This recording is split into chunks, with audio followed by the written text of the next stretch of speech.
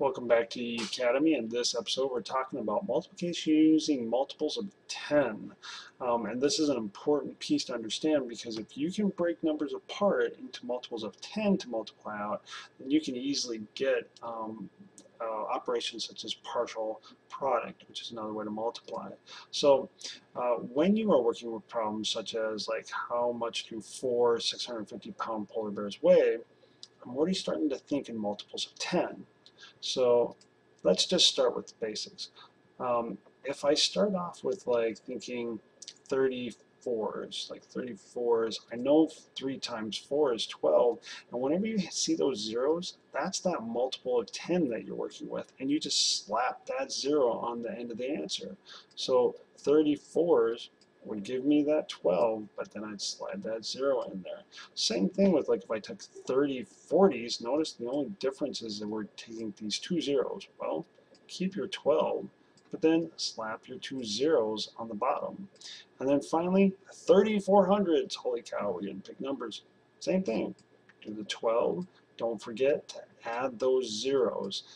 And this is going to help you when you're breaking apart numbers using partial product. So let's see. I'm going to just let you press pause, give these problems a try, and check your work with an adult. See how you did. I'm assuming that you've pressed play again. So let's go on to another kind of problem where we came back from that. How much do 4 650-pound polar bears weigh? Well, if I'm thinking in partial products, I can take that 650.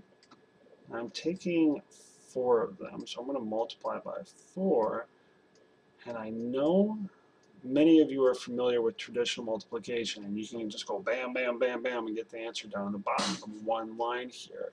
Well, that's fine. That'll give you an answer, but to truly understand the value of the numbers, let's break this apart.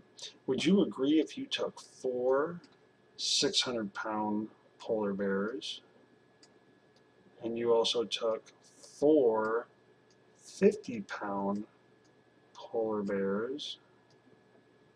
Notice I'm just breaking up that 650 into 650. So if I took 4 600-pound bears and 4 50-pound bears, would you agree that that would be the same as taking 4 650-pound polar bears? So this is where partial product is really going to help you break things apart.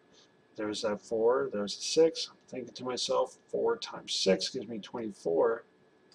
And remember those zeros, when I'm multiplying with multiples of 10, I just slide those zeros right in the answer. Same thing here. 4 times 5 will give me that 20. Now check this out. That 0 here came from multiplying 4 and 5. Didn't come from sliding a 0, but I do have a 0 here that I'm going to slide right in. Okay?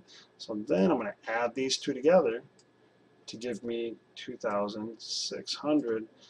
Using those multiple of 10s is going to be so helpful to help you out with partial product. So give this one a go. How much do 3, holy cow, these are big, big, big walruses. 2,200-pound walruses weigh. Think about what you just saw and press pause and see how you do. So good luck.